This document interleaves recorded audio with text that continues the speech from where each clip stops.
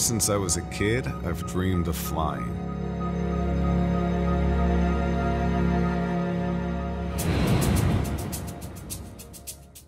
When I was 5 years old, my mom took me to see a movie about a boy that floats away on a bunch of balloons. That triggered dreams where I would fly over New York City and inspired my love of levitation and magic for sure.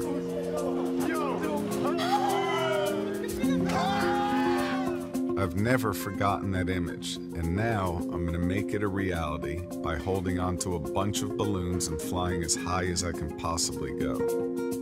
Every single stunt that I've ever done is about endurance and pushing past what I thought would be possible. I can't imagine many people would ever dream of doing that.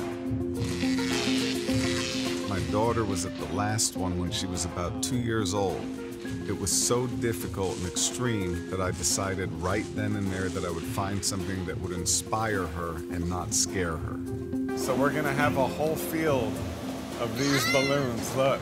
What color are they gonna be? Every color. Is there gonna be pink? Of course. Even though this seems like every kid's dream, Ascension is the most ambitious performance of my life.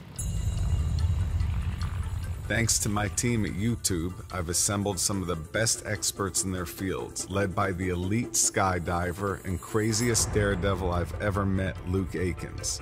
I also have the world's leading weather experts, balloonists, and aerial engineers working on this, all of whom are critical in helping me pull this off. This whole thing is different than all of David's other stunts that I've seen in the past. My hope is that it brings happiness to people for a moment. When I look up and see this, it just makes me smile. As simple as this idea may seem, it's going to require a lot of work. I have to get 500 jumps out of an airplane so I have a pro skydiver rating.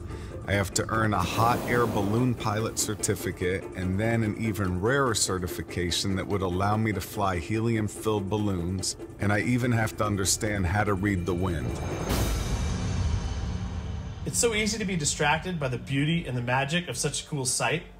But unlike his other stunts, this time when David's feet leave the ground, he's completely on his own.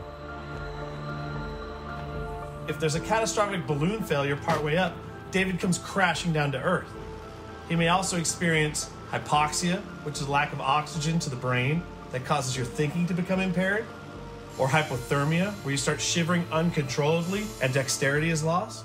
Then he has to release, find a safe landing area, avoid obstacles like trees, power lines, fences. Shut her down all the way! No, whoa. I'm also not going to be wearing a parachute, so I have to put the parachute on when I'm up in the air. The trickiest part is putting the parachute on, because if you don't get that on, you die. In spite of the risk, I'm going to do everything that I can to make this as safe as possible. And for the first time, I'm going to have cameras that show my point of view, so while I'm drifting up and away into the sky, you'll be right there with me.